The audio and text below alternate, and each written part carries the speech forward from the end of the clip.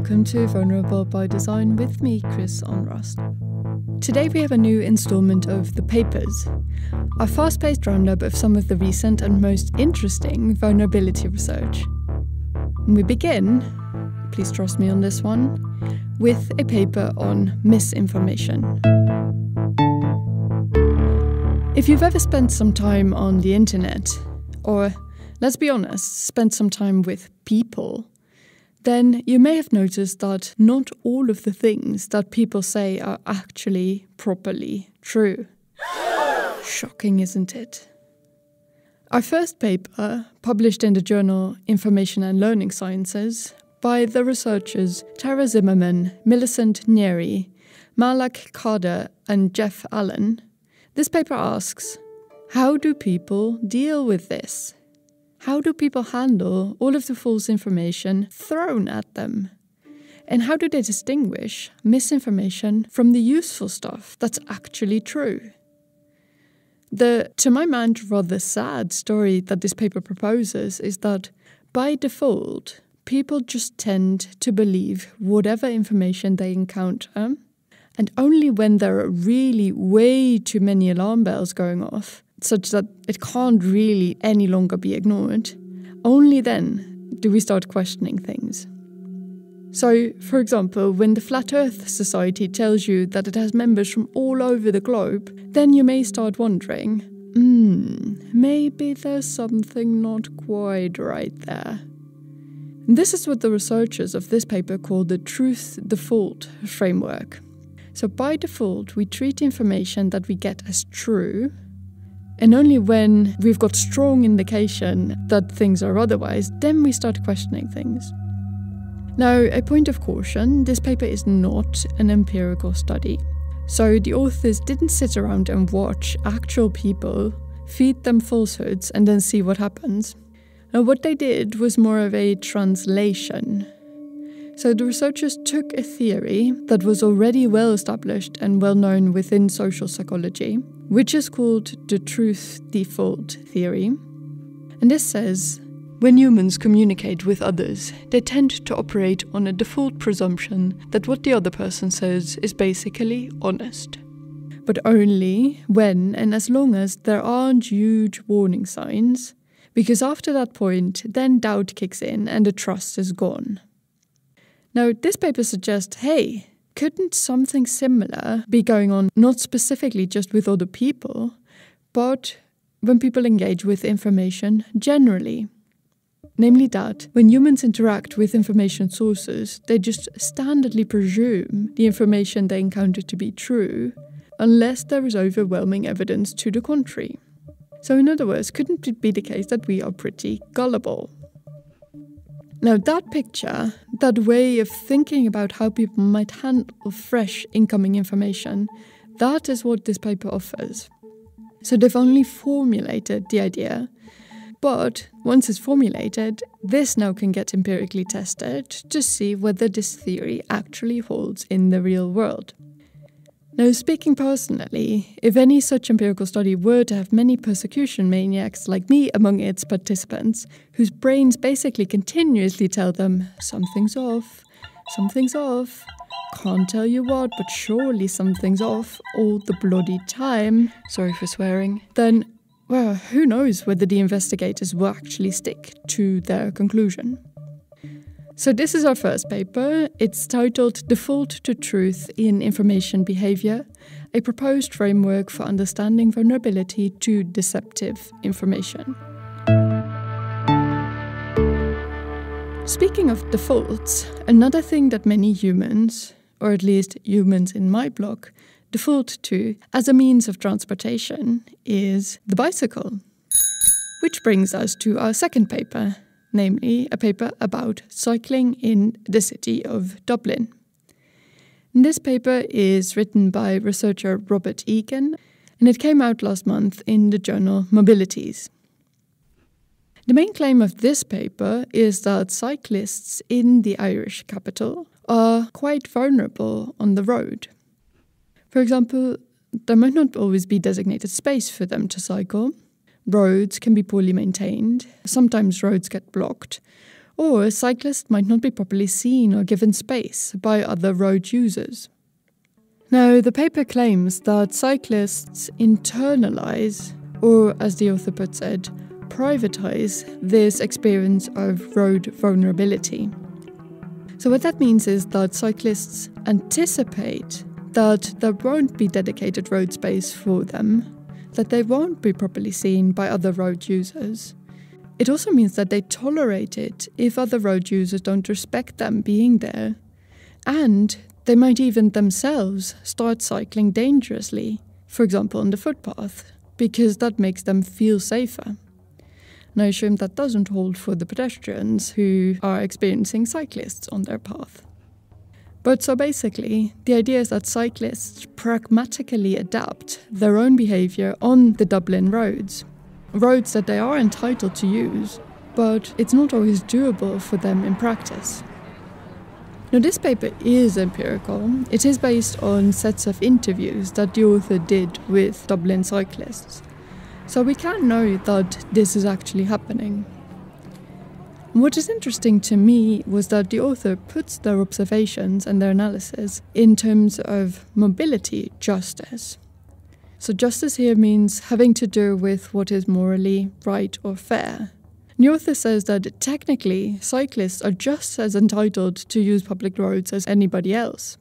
But in practice, they're actually relinquishing some of what they're entitled to because of concerns about their own safety, or self-preservation. As some might say, that's unfair! It seems to me that not only does this give insight into Dublin cycling culture, but it should also be a point on the plate of Dublin City Council.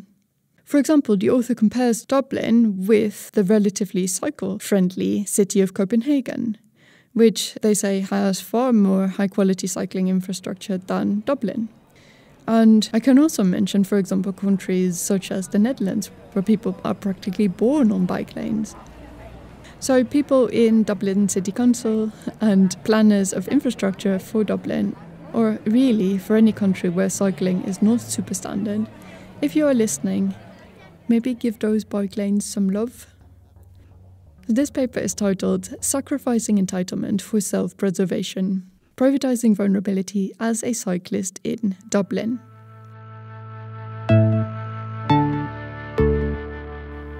The final document that we'll be looking at today is not a research paper, it is an apology. But please hear me out on this. It is an apology that did appear in a scientific journal. Now, just a caution, the following section refers to acts of cultural genocide that some people may find disturbing. If that's you, feel free to skip ahead straight to the end of this episode. Apologies. What is an apology doing in a scientific journal? What could we learn from people apologizing? Well, if there is anything that we have learned from eons of research ethics, then it is that some awful, dreadful things have been done in the name of science. The document, titled Apology to Tasmanian Aboriginal People, appears in the journal Papers and Proceedings of the Royal Society of Tasmania. And the apology was issued by the Royal Society of Tasmania and the Tasmanian Museum and Art Gallery. And the apology relates precisely to such atrocious actions. Now, just for context, the Royal Society of Tasmania is a scientific society which was founded in 1843 by European colonizers of the island of Tasmania, or Lutruvita, for the advancement of knowledge. And the Tasmanian Museum and Art Gallery similarly has its roots in the 1840s. What did these organizations apologize for?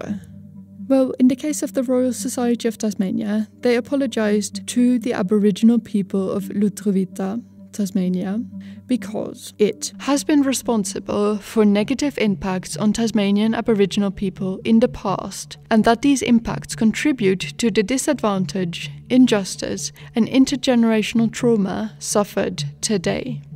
Some of the actions that they admit to include exhuming human remains of Tasmanian Aboriginal people for scientific study, sending human remains abroad, mistreating ancestral human remains, also when this went against the expressed wish of the person concerned, treating these human remains without care or respect, and without permission from Aboriginal community members, contributing to misleading and destructive beliefs about Tasmanian Aboriginal people and their culture, facilitating and legitimizing the mistreatment of Aboriginal people and their culture, and actively opposing steps to correct past mistakes.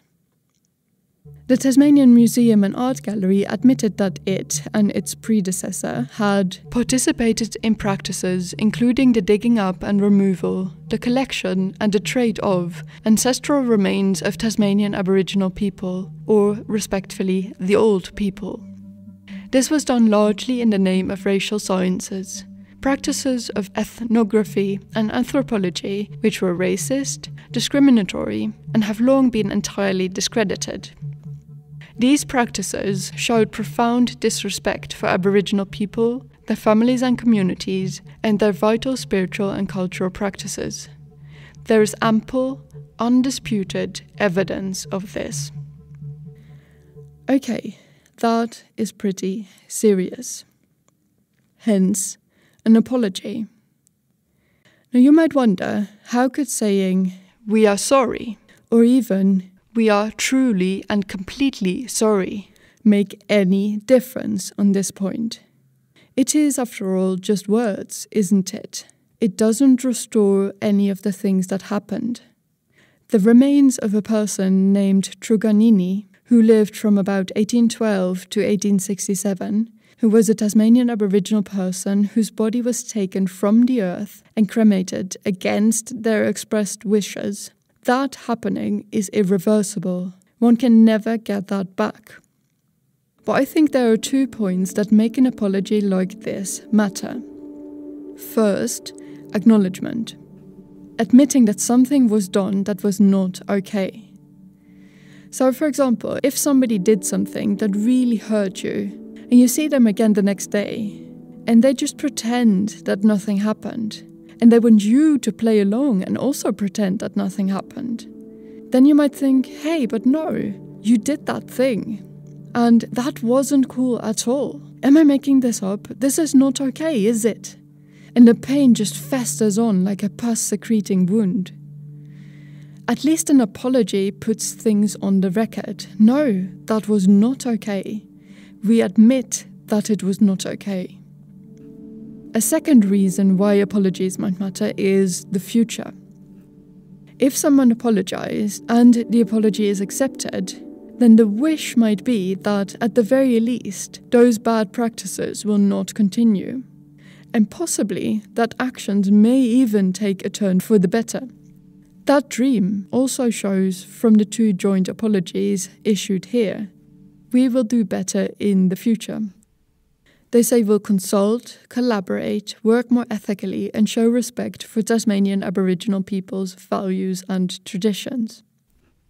But the thing with apologizing, though, it is not mechanical. It is not a switch that you can flip and just assume that all will be fine. It is not a given at all that an apology offered will also be accepted. For example, if someone really hurt you, you are not obliged to accept anything. You might just say sod you and never want to see that person ever again. Now, the Tasmanian Museum and Art Gallery is clear that they realise this. They say, "We know we have caused heartbreak, and we acknowledge this honestly. We understand that some Tasmanian Aboriginal people may not wish to accept our apology. Indeed, some may reject it." 2 replies to the apologies coming from the Tasmanian Aboriginal community are also contained in this journal. Rodney Gibbons, who is a Tasmanian Aboriginal elder, replied that they will consider the apologies with open hearts and minds. But they also note elsewhere, "A heartfelt apology is not the be-all and end-all of anything, particularly with our kind of history. But it is a promising pointer to the future. It is a recognition that there were wrongs and they have to be held accountable for them. This shows a way that government and other organisations, as well as the broader community, can look at in the future. A about gaining the trust of the Aboriginal community as a whole. And the Tasmanian Aboriginal leader Michael Mansell said that while they called a promise to do better an important part of any apology, they also cautioned that in earlier times, in the 19th and in the 20th century, promises to the Aboriginal people of Tasmania have been broken over and over again, and they were not always followed through. So what we can say is, yes, words are just words. But words matter because humans use them to do things. And it is this action, this following through, that we might all want to be keeping an eye on. Thank you for joining us at Vulnerable by Design this week. If you have a suggestion for vulnerability research papers that you think we should cover, please do get in touch. You'll find all our episodes and information on vulnerablebydesign.net. I am Chris Somrust, thank you for listening and bye for now.